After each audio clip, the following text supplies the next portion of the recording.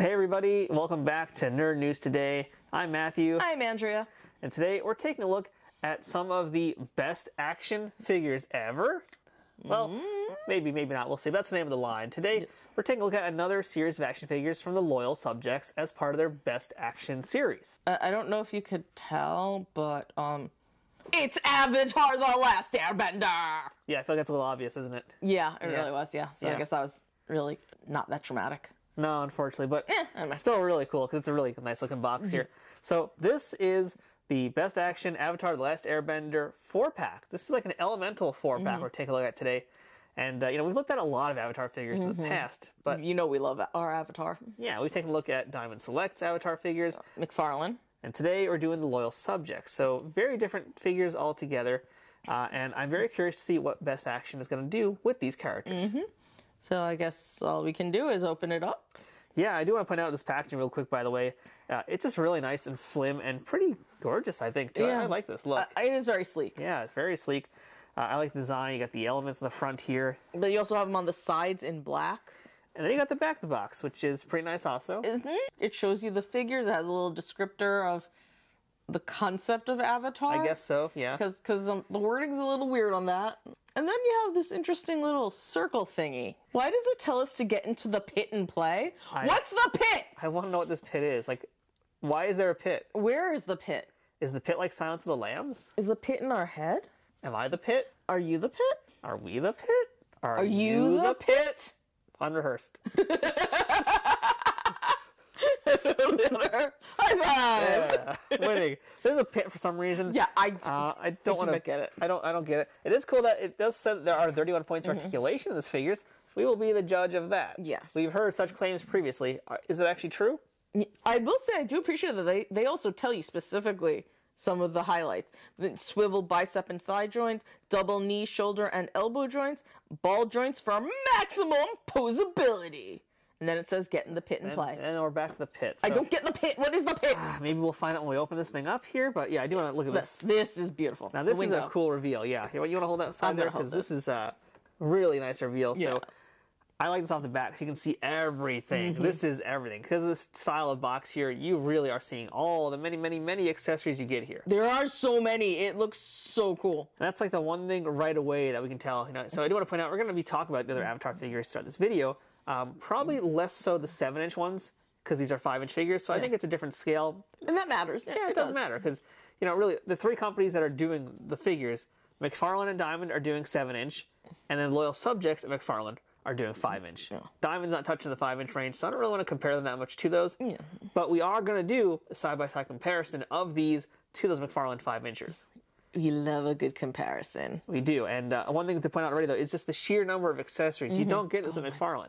No, they're good accessories. Oh my gosh.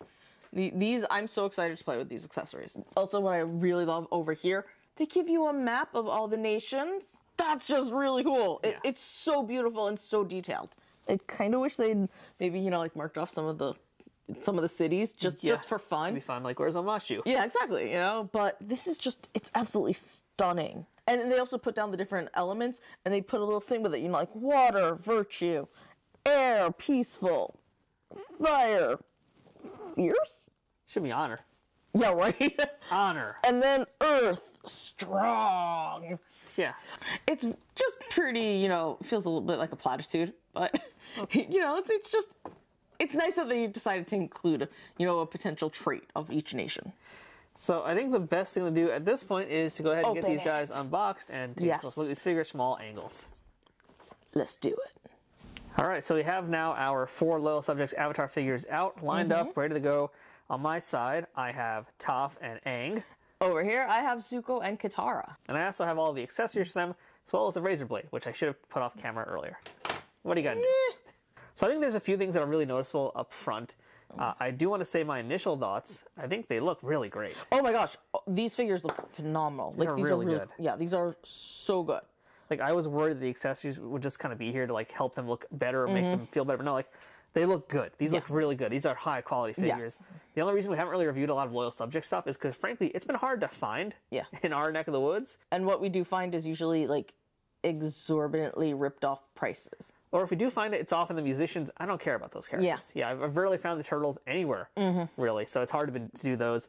But yeah, so again, thanks, by the way, I want to shout out. Loyal Subjects did send this to us. Thank you. But we're not obligated to give them a positive review. But we're probably going to do something similar anyway. Yeah, we're going to probably do that. Although, I guess, we'll begin with our first negative. Oh, these ain't in scale. No, they are not. They are not in scale at all. Not even close. Height-wise, it should be Zuko. He's the oldest as well as the tallest. Then you have Katara, Aang, and Toph.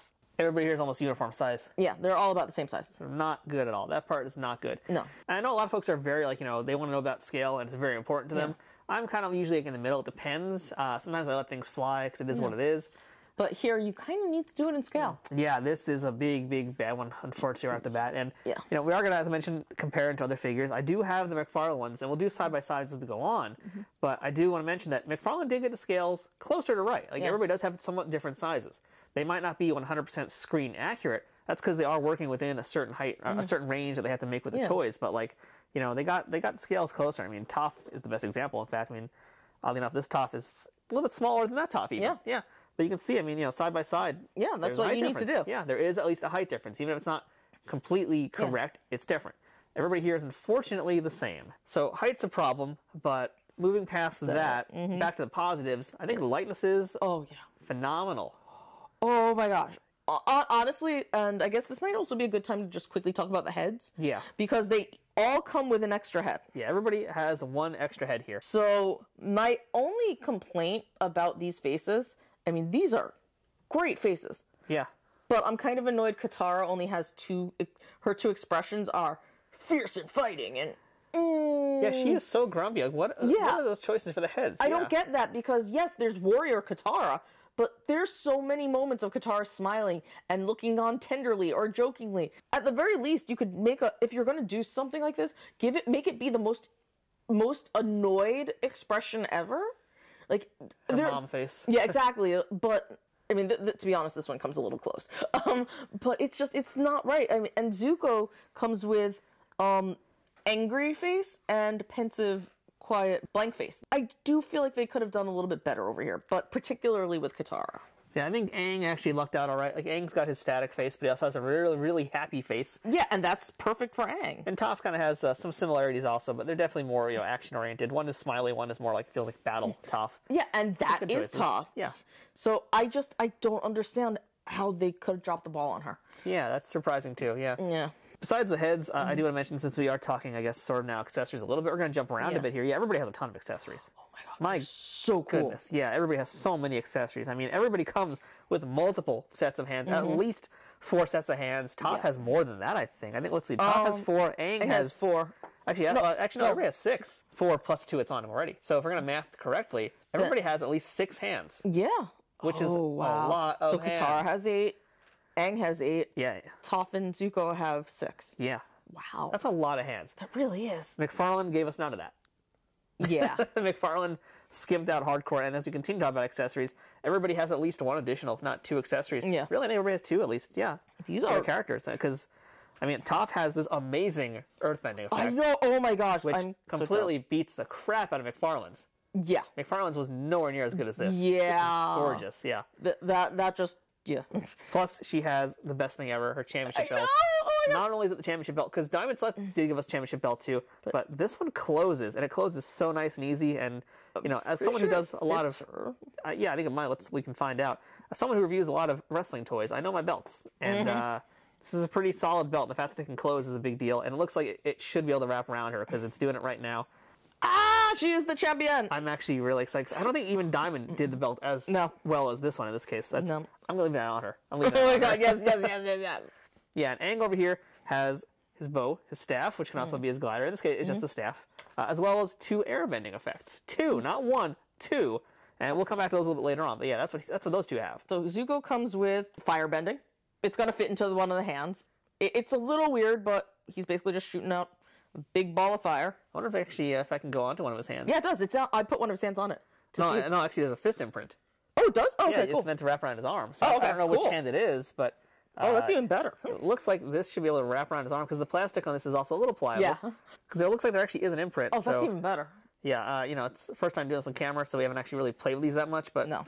I believe, there we go, just wrap it a little bit more. It does fit. I mean, might actually have to take out the arm. Yeah, it might possibly be to the get it other to fit, fist. But I mean, there you go. That's what's. Oh, that's perfect. That's how it should be. That's way better. Yeah. Oh, he also comes with his swords, his broadswords, and sword holder, which is pretty cool. And then moving on with Katara, she has her water whip. Which you gotta love. You gotta have the water whip, and of course she has her little pouch of magic water. Wow.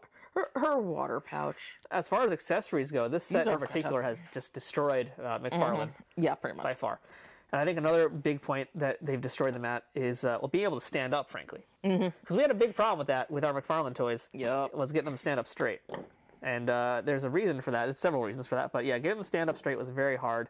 I think Katara suffered the worst, actually. Yeah, she did. She's the thinnest. And actually, I believe Zuko was also pretty terrible because of his stupid feet. Because of the way his feet are positioned. Yeah. Now, none of them have peg holes for bases, unfortunately. But the one major thing that Loyal Subjects has and McFarlane doesn't is those 31 points of articulation. So with the McFarlane toys, we do not have that amount. No. The McFarlane toys, and to be fair also, are a different price point. They are meant to be budget toys. These are like $10. Loyal Subjects are, I think, 15-ish. Maybe a little more, depending where you get them from. And one of the things that you're paying for is that articulation. And you can already see the way that we've been moving this around and moving these figures around. You can already see that there is a lot of articulation. Yeah, is it the 31 joints? I do not know, but it's pretty close, I would say. Let's find out right now. So I'm going to grab my top here, and we have ball-jointed head. I mean, I'm not going to count if you aren't going to count, but 1. All right, we have ball-jointed shoulder 2. on each side. 3. We have the bicep swivel 4. on both sides. 5. Double-jointed elbow. 6. 7. The wrists can 8. bend 9, and flex. So that would be 10 and 11, 10, I guess, 11, yeah. The waist moves. 12. It's a little harder on top, but it moves. 13. 14. Let's see. 15. 16. Double-jointed 17, elbow. 18. 19, 20. 19, 20. And the ankles can do some stuff too as well. We're probably missing a few points of articulation, I kind of feel like, but... I'm not sure how they're counting the double-jointed elbows, because to be fair, a lot of companies will count like the pieces itself as like the joints. If we do that, then that's like another 4 right there. Yeah, exactly. So if it's not 31, it's really close. It's very close, actually, and all the points for the most part are moving. I mean, honestly, I'm impressed Toph can move the way she's moving. Like, I don't need to worry about these guys as much. I mean, I feel like Aang, I don't have to worry about. But... Actually, Zuko is funny. One of his ankle joints is a little stiff, so he's standing, but his foot's actually at a little bit of a weird angle. Looking at Aang, it almost looks like he's meant to have a butterfly joint, which will make him like be able to do this a little bit more, but I don't think it's there. I think it's just the way the joints are exposed. Okay. My concerns were the people, though, with like stuff blocking their legs. Yeah. And like how that would hinder their movement. Toph, surprisingly, not really anything to worry about. Aang does have this piece of his robe right here. That makes it unmovable. Yeah, well, Zuko and Katara both have their tunics and everything, but hey, check it out. They can Legs go actually through. move. Yeah. Yeah, I don't know. Yeah, McFarlane, no. Not at least not in this version. This is, mind you, season 1 version. Yeah. But even then, I mean, comparing, like, you know, let's get our Katara's. Katara actually was able, she had slits there, so you could, but it was difficult. Oh, wow, I've forgotten how textured this Katara was. Yeah, this Katara, way more mobility because softer plastics here. Yes, by far. That is one thing I'm glad you pointed out that is different between the two of these guys, is the level of detail there. So, yeah, with all of the McFarlane toys, the texture and the fabric. Oh my god, yeah. There is like actual texture to them. It's not just smooth. All of the Loyal Subjects, way smoother, more cartoon accurate. This is by far and way more cartoon accurate, yeah. This is really cool because this is almost like bringing them into the real world a little bit. Even the hair. Exactly. More detail, much more detail. But, I don't know, I almost feel like maybe that kind of hindered them a little bit. I think they were trying to like find a way to get more bang for your buck. Yeah, but... For the cheaper style figures. But at the same time... I would have rather they could have figured out a way to do a little bit more articulation instead of texture. As far as like a likeness comparison, I feel like that's apples to oranges. Yeah. To be honest, they're both good. Yeah. And they're both different. And likewise, I think with the Diamond Select stuff, it's also the same. They're different, you know. Yeah. I will say this: I do appreciate that Katara, for the Loyal Subjects, Katara is much more expressive than McFarlane. Yeah, I will say Loyal Subjects are more expressive. That's another big plus too. Far and away. It's hard to compare those two in the likeness area just because they are different, but they're good. They're both actually good in this case. I don't really feel like one's better than the other. Maybe more preference. Yeah. Yeah, personal preference. One other thing that I think that we need to talk about, since we're doing the comparison, and this is actually really noticeable in the hands, their complexions. They made sure to give each person has a different complexion. Katara, as part of the Water Tribe, she's a little bit darker. and you can tell from her hands. Zuko, he's lighter, and it shows, Same with Aang and with Toph. There are just like slight differences, and it works really well, and it shows how different they are.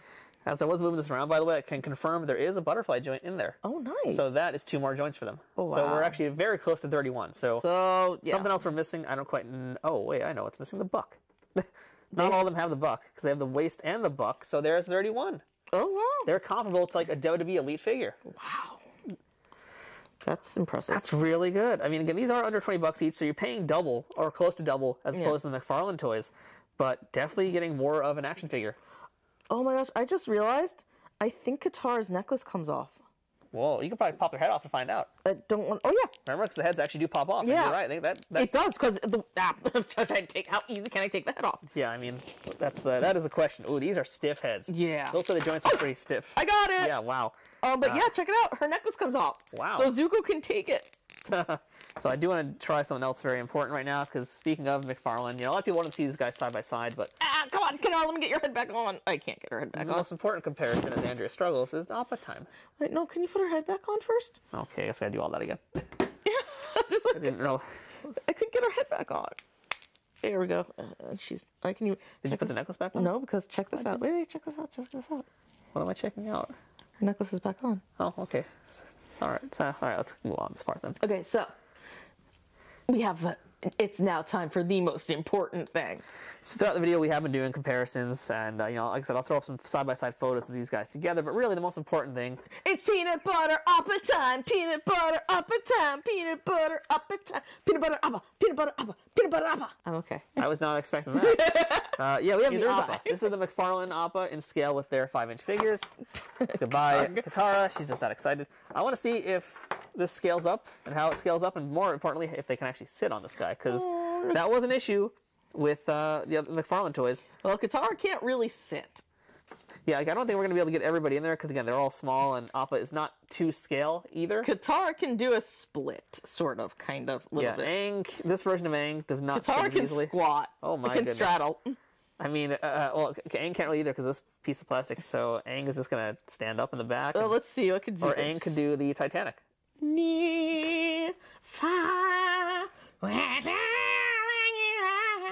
That's so weird and creepy. Zuko can straddle. Not any less weird than this seems to be so far. This conga line of elementals. I mean, yeah, all right. Okay, well, there you have it. So the answer is no. They still can't sit in this either. But we did this. Zuko's just like, why am I in the back? Yeah, I mean, this is a thing. This is something, all right. I don't know what we did here. Well, I don't know what I was trying to accomplish with this, but I'm pretty sure I failed at it. Yeah. It's like the A-team over here. It's frankly still better than what the McFarlanes did, though. I will say it's way better than what McFarlane was able to accomplish with getting these guys there.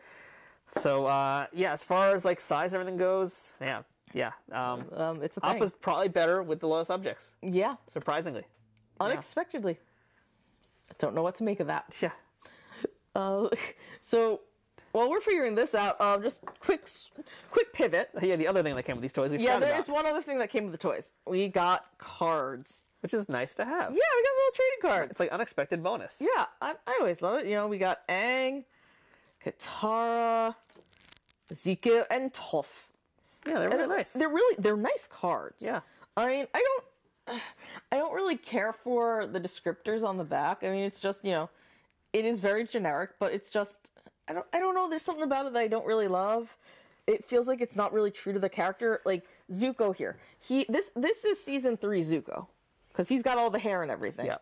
But on the back, they're describing him as though he's season 1 Zuko. Where they're talking about how he believes firebending is the most dominant of the elements.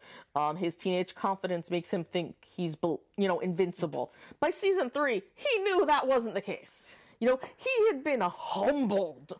So, I don't really like that part, but I like, the cards are good. Like, the illustration is good. I just don't really care for the descriptions in the back. So the cards are just an added bonus. Don't take too much credence into them. They're just an extra freebie. Yeah, they're just really cute. Yeah, they're nice. They're a nice little display piece to go with. I'll give that. So I'll say overall, as far as like what's better, because that's what people are going to want to know. Is if they're watching this video, which one's better? Which one should I get? It's a tough choice. But I think for me, if I have to choose, surprisingly, I'm going with Loyal Subjects here. I think I will be too, but something I need to know.